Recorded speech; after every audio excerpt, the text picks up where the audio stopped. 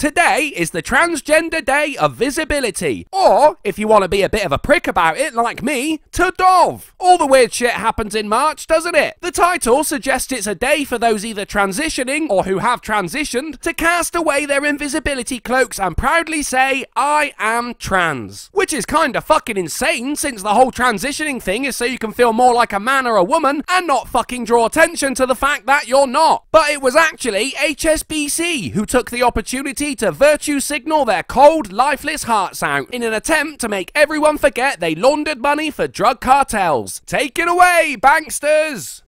I bought the newspaper. The person behind the till said, "Thank you, ma'am."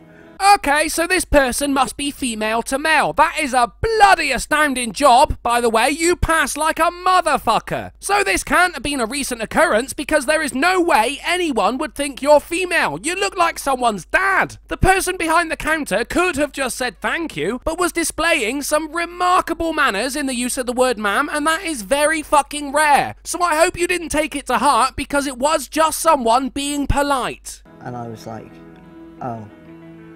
It was just gutting, to be honest. Yeah, it was a reminder that you aren't the gender you feel you are. I get that. But gutting? It's a title, man. It's admin. I don't lose my shit every time I see my passport says British citizen instead of Kekistani. If you can let a word like ma'am get to you that bad, you aren't gonna last long on this round earth, are you? That's right, flat earthers. I said round.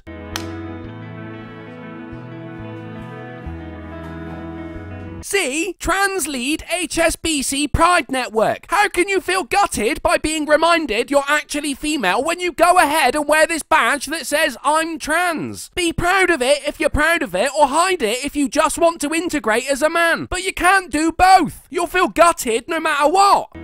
On the day that I went into the branch to change my name and my gender, I was terrified, to be honest. Is that because you had to acknowledge the fact that you transitioned into a man instead of being born male? Or because the bank you use has affiliations with organised crime? Because when you go in to change your gender in a bank, you have to come out to the branch. Yeah, but it's a bank. It really doesn't give a shit. Unless you're referring to the people in the branch, in which case just ask to go to a private room or something. You can't exactly do it over the fucking phone, you know? Do you know how easy it would be to put your name on someone else's account? I'd be fucking minted.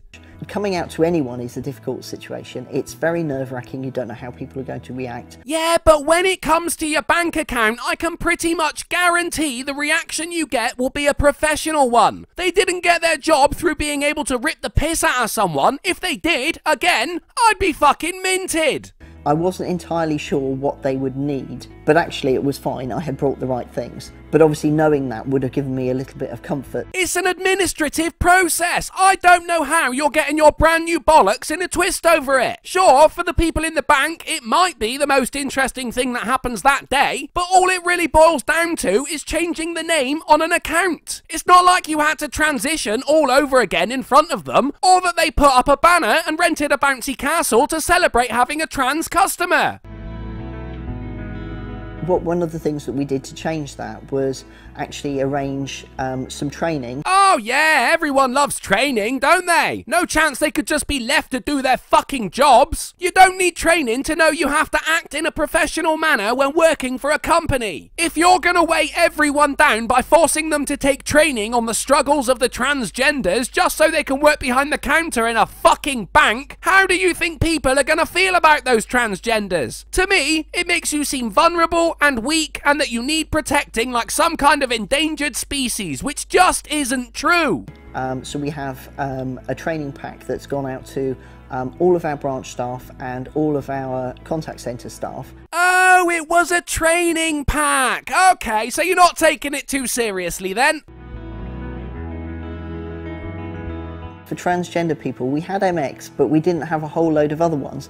What the fuck is MX? How would you even say that as a title? That would really fuck me up if I worked for this bank. Mr. is a word. Mrs. is a word. Fucking Miss is a word. Lord, Lady, Master, Baron, Duchess, Doctor, fucking Queen, all words. MX is 2 fucking letters. It's not a title. If you transition from one gender to the other, you transition from one gender to the other. You don't become some magical third gender deserving of its own title and pronouns. And doesn't it draw attention to the fact that you're trans? I should imagine most people just want to get on with their lives without a reminder of it every time they cut up a line of cocaine. And actually, especially for people who identify as non-binary. Yeah, well, children are too young to have a bank account anyway. What are they gonna do? Fill it up with all that screw you money they made from their degree in gender studies? Fucking deluded.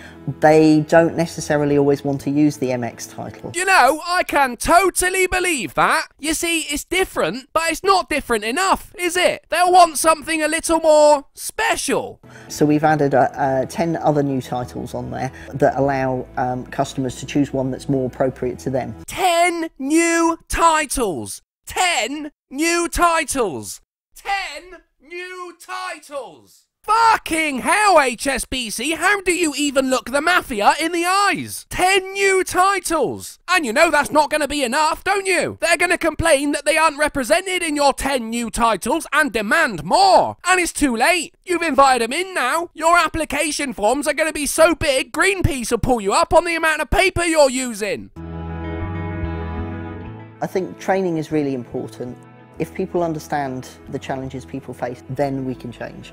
Otherwise, nothing's ever going to change if we don't understand each other. You're not fucking disabled. You don't need a fucking ramp to get into the bank. What exactly will teaching people about the challenges you face do for anything? They just had to change a couple of things on your account once you'd proven you were who you said you were. Tap, tap, boom. Now there's training about your struggles and 10 new fucking titles, creating a world of hurt for what was essentially a painless fucking process.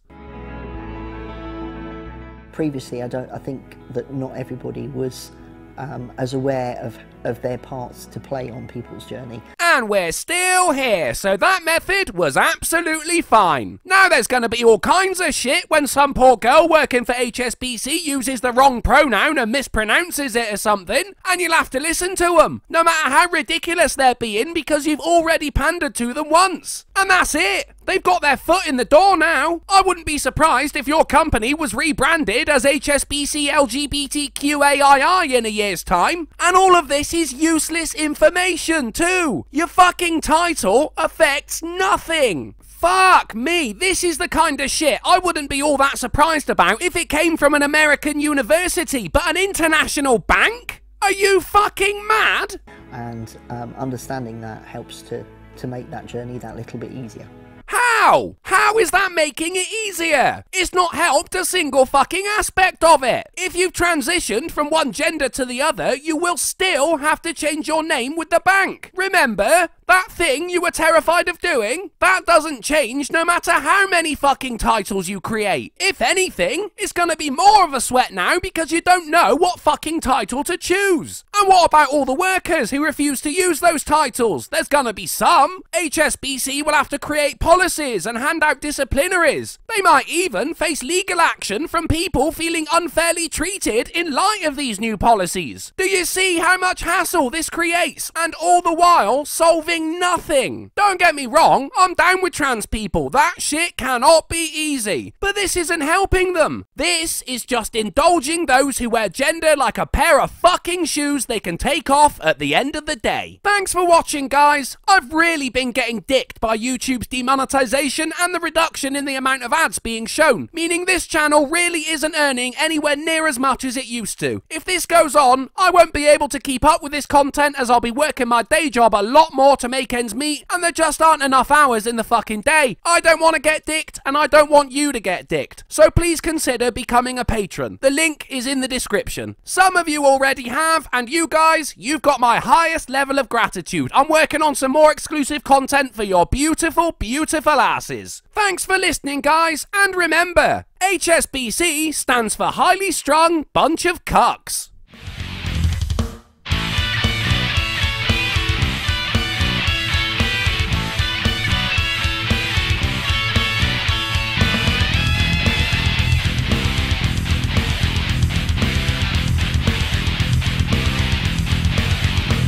I actually bank with HSBC, so if you're watching this, go ahead, shut down my account. You can have me £7.89, pricks.